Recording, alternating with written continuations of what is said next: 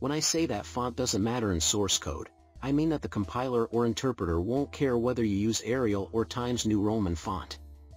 Such programs interpret code according to its structure and meaning, not according to what it looks like, no matter what font we use. But why does most of the code look the same? That's partly because of history.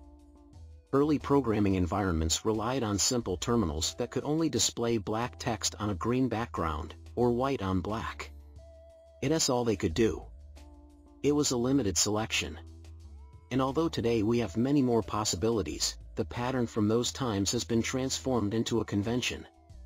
And although modern operating systems can provide more visually stimulating content, many developers feel comfortable with a very simple and straightforward layout. Of course, most developers don't just code in green font on a black background, they use editors with syntax coloring when coding, some like dark backgrounds, others light background.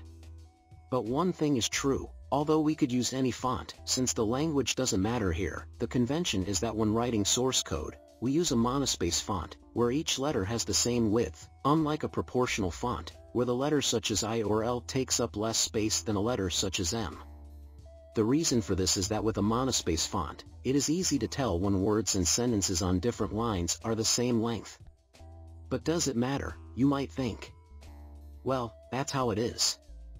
You see, when we write code, we care about accurate indentation and how our lines align with each other when we look at them.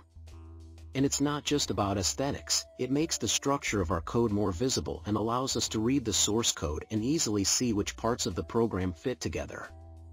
If each developer used a different font, it could become disorganized and make each other's code harder to understand. That's why most people stick to standard fonts that are easy to read and widely available on all platforms. After all, it's not the font that determines the quality of your code. It is the logical structure, understanding the problem and the ability to solve it that are crucial. Therefore, the source code looks like source code.